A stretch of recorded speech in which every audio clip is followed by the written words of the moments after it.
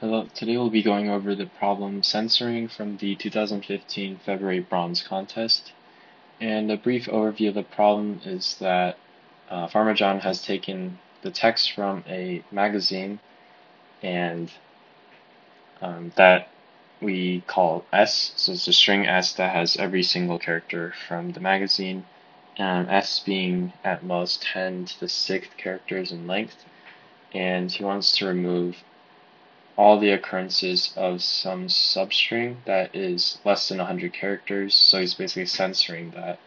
And yeah, we want to find what the final string would be without any of those characters. So let's take a look at the input. We're given what the mo move fun as S, and then we're given T as move. So if we let me actually just copy this.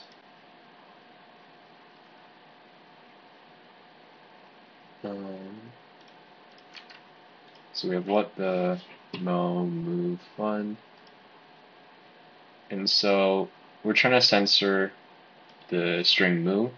And when we look at it, first thing we see is this right here. So we take this out, and we're left with what. And since we've taken it out, we see that we have moo again. So we can take this out, and then what, and yeah. So this would be the resulting string after we've censored out the string moo. So how do we do this right now? Well, given string S, we basically just loop through, and anytime we found moo, then we deleted it. So if we look at this one, we looked at what the mo moo fun, we deleted moo, and then we were left with what the moo fun. And then all we have to do is loop through again, and then delete moo from this string again, and we're left with what the fun. And yeah, so this solution works in our sample case, but if we take a look, we're given that, oh, sorry, this is the wrong problem. We're given that S is at most 10 to the 6th characters, which is 1,000,000. And yeah, potentially we might have to loop through this. If we think about it, it would be, so S is at most 10 to the 6th.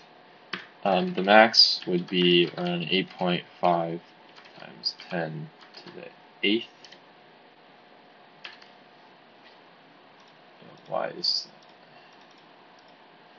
that? Or wait, not 8.5, sorry, 5 times 10 to the 8th. Seems like the Grammarly thing is getting in the way. And how many times do we have to loop through? So this is when we have to calculate the, I guess, notation time complexity. In this case, we had to loop through S once to find the moo, and then we have to find S, loop through S again. So, but we were left with what the fun with no more moves, but let's think about the case where it was just all, actually I'm not sure if this would work. Something like this, where we look at this, we take out moo, and then, so we do S, and we take out moo again, so that's plus S, and we have to take out moo again, so that's plus S. And if we look at it, S was length 9, and moo is length 3, so that's 3, and we have to basically loop through S 3 times. Or in other words, we're going to have to loop through S over T, at most, let's say the worst case scenario. So the size of the string over the size of the substring, and then we have to do that, we have to loop through the entire string, so S times. So that's potentially S squared over T, and we're given that S is at most 10 to the 6th, and we're squaring that, I'm not sure why. And then over T, which is at most 100, and that's well over the max.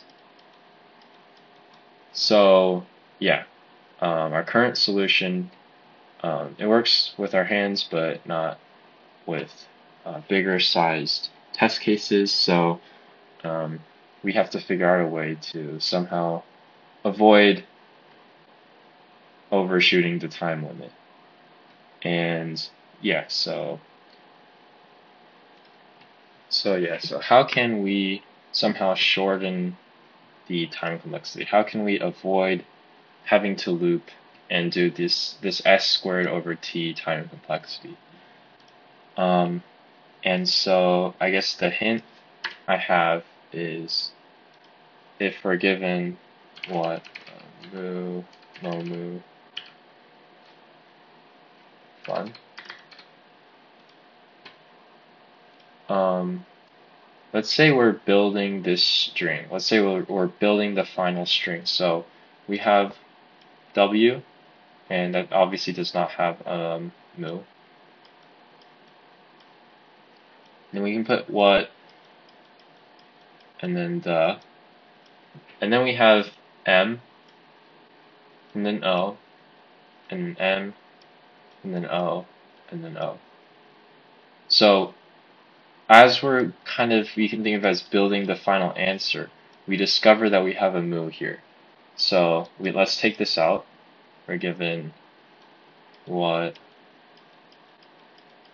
the mo, and then we have another o here. So we put an o, and we find that we have mu again at the end. So we can take this out. Where's this t?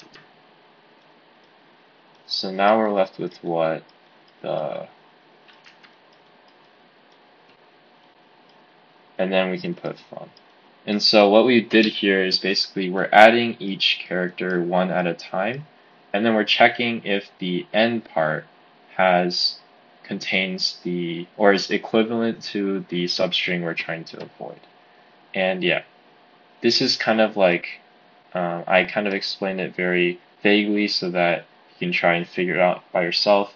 But if you're still having trouble, I'll go over the implementation in the next video.